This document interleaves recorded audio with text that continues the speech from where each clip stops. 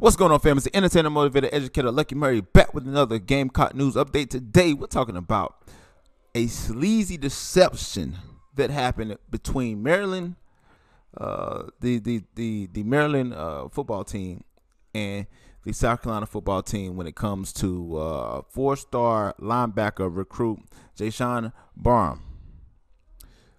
I'm going to tell you a little bit about that. Before I go any further, man, do one of three things. So one, join the Patreon. Join the Patreon. In Nosebleed, Lucky Murray drops every Friday. Also, just great content that's coming up on there. You know, the next 2 weeks are going to be crazy over there. You don't want to miss it, man. If you love what I do here, join the Patreon page. The link is in the description and also in the pinned comment, patreon.com/Lucky Murray. 2, like the video, subscribe to the channel, hit the notification bell. Like, you know, every time I drop a video, I know that's like 3 or 4 different steps, but I'm counting those as 2. And 3, share the video. It helps out a ton. So let's get into this. Man, Jaishawn Barsham was a couple days ago. I did a video that he committed to South Carolina. Gamecock Nation was happy. The Shane Beamer staff was happy, but it was something kind of fishy about the whole situation. And I'm going to tell you the story how it was told to me, because I'm reading it on a Greenville news site for not Yahoo News. Okay? So basically, I'm going to paraphrase this. He committed 4 days ago, about 5 days ago, to South Carolina. Everybody was going crazy. You know, Shane Beamer doing this thing. 4-star linebacker, 6'3", I think 235-ish, if I remember correctly. Everybody was going crazy. Then yesterday during signing day, which right now in the early signing period, we got the number 23 class in the nation, which is very great because the year prior, we was number 72.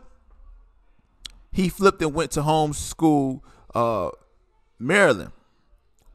And somebody from the Maryland camp, I'm not saying there was an insider, but somebody Shane Beamer knew from inside that know the program, called Shane Beamer, was like, yo, bro, don't be surprised when Jaishawn flips.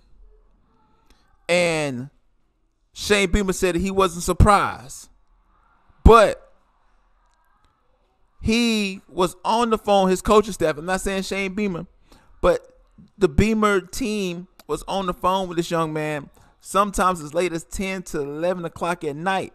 Tuesday night. It was Tuesday night. Jaishawn and his mama telling him how thankful they were to find a home, how appreciative they were of how they do things. They knew South Carolina was the place for them on his very visit, and how excited they were about the future. You feel good about things.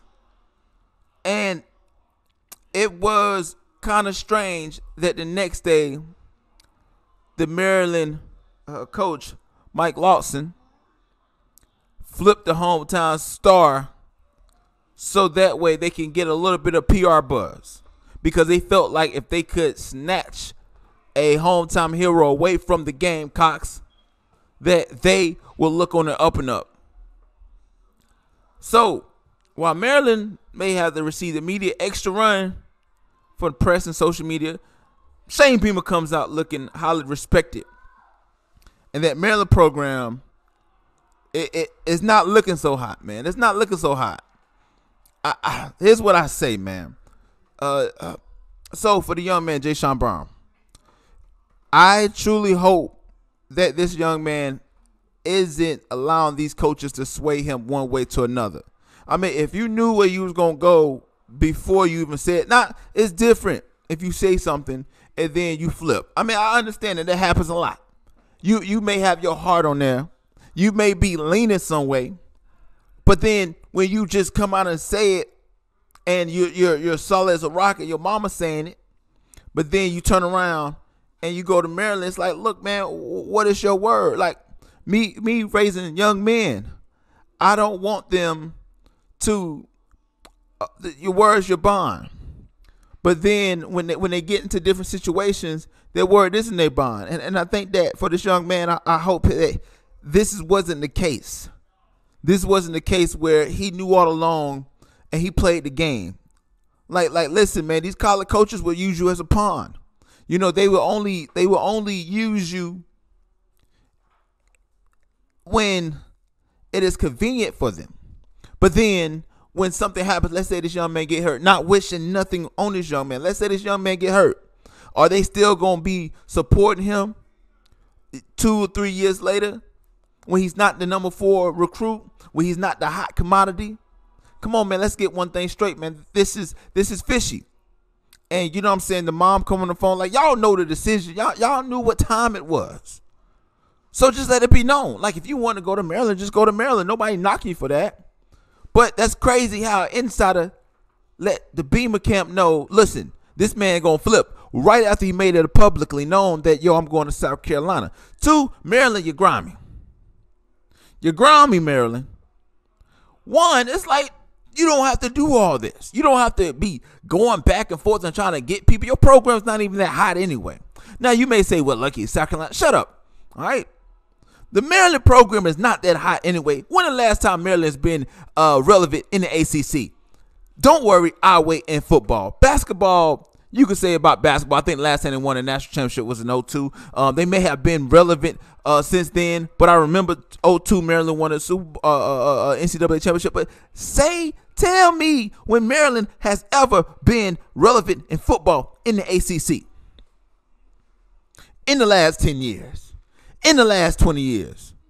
I don't remember Maryland being that relevant. So, when it comes to this, man, grimy coaches get grimy results, and that is a sucky football team. And I hope that Maryland gets all they deserve, all the social media hype, everything that comes to them. Because, listen, man, that's grimy, man. It really is. But it's no loyalty in thieves, and college football is made up of so many thieves and liars and cheats to pad their numbers up to make things look good. But listen, you got to play the game, right?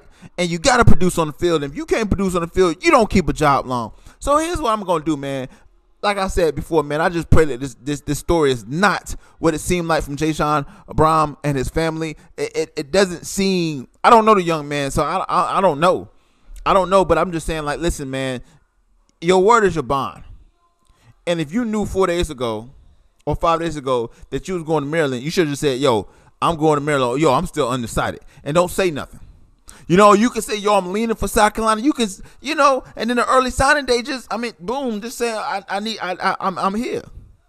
You know, he put the paperwork to Maryland, but listen, Maryland, you got what you want, man, but your program still sucks. Here's what I need you to do. Let me know what you think about this in the comment section below. Again, it's the entertainer, motivator, educator, and please don't forget all 3. Lucky Murray back with another Gamecock news update, and we've been duped by Maryland and elite linebacker Jaishawn Barsham.